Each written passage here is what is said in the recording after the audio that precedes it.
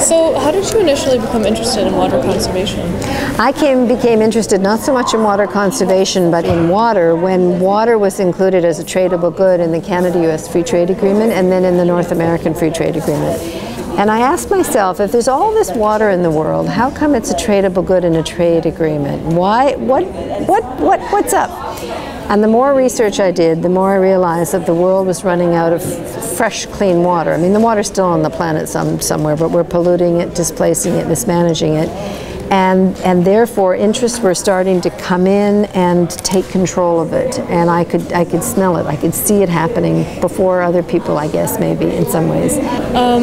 What are the implications of Canada possessing such a large amount of the world's fresh water? So I think we grew up with this myth that we could do whatever we wanted, that we didn't have to take care of it. So even though we think we love it and we think it's in our mythology and in our music and our stories and so on, we really don't have good law around water. We have not mapped our groundwater. We don't know where it is or how sustainable it is. We've allowed far too much access to it and we pollute far too much. So I'm hoping that with time, and not too much time, we're going to start to see that we need to be stewards of this gift, that this is a wonderful gift that we've been given, and that we have a responsibility. With the gift comes a responsibility. So, how can Canada optimize its freshwater supply? Well, I'd like to see us declare our water to be a common heritage and a public trust and really protect it from commercial exports. I'd like for us to take care of it. I think that with climate change and the climate refugees in the world, there are going to be people needing to come to places that still have water. And when I look at us destroying our water sources and I think about the need for that water to stay clean for future generations, it makes me crazy. Just that I don't think corporations or the private sector should be making the decisions about water. When they use water for the product that they make, they should be accountable to a public body so that they're not polluting it, they're not overusing it, they're using it in the most sustainable way possible. Well, there are many ways in which private interests are commodifying water, from utilities to bottled water to water markets to even buying up actual land with water under it to own for future times. And it's now these international investment regimes, they're actually able to kind of skip over the law of the land or the sovereign rights of a people and buy up the actual water, which you could think is inconceivable. But when you create water as you turn it into a market and you make it a private property that can be bought and sold on the open market, well then it can be owned by somebody, an interest that doesn't even live in your country and isn't even a person or isn't even another country. It's just a big hedge fund that a whole bunch of nameless people have just put money into. So it's not even governed by any kind of humans who might be concerned about abusing somebody else's life source of water. So it becomes the worst of the market, that kind of dead hand of the market, absolutely unconnected to any responsibility. But we're seeing that happen really quickly, and I think it's a very disturbing new facet of this privatization. Listen, it wakes me up at night. Why aren't people as upset and our leaders as upset about this as I am? So what can average Canadians and university students to conserve fresh water? Well, first thing is learn as much as you can. I had people come up to me tonight who said, I didn't know any of this, and I really didn't. I grew up thinking of this abundance of water. So I think the first thing is to learn as much as you can. Go to places that are writing about it. Go to our website, Council of Canadians, Canadians.org, and learn about it. The Blue Planet Project is our international project.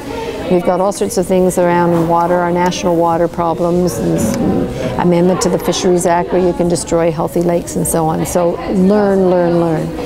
Do whatever you can in your private life, in your home, with your family, your parents, or your kids, or whatever stage of life you're in. Converting lawns to something more water friendly, getting appliances that are low flow water, from toilets to showers to washing machines and so on. Just think water. Don't water your driveway. Don't cool off your car with, just think about it. Decide against bottled water. Take a pledge not to drink bottled water. It's a simple thing you can do. It's cheaper, it's safer water, the public water coming out of your tap. Work at your university to ban bottled water and to do education around the need for public water sources. And then get involved beyond that. If there's a privatization coming to your community, if your city council is deciding to move to a private company to deliver water, get involved. I mean, it can be as involved as you want, but start with teaching yourself and start with looking at water and understanding that it is the life source. It is the essential element of every ecosystem, and we have to collectively leave it where it is, take care of it, and not pollute it. Think what you're putting into the water when you put it in. Think what you're doing every time you use a harsh chemical that goes into that water supply, never to be gone.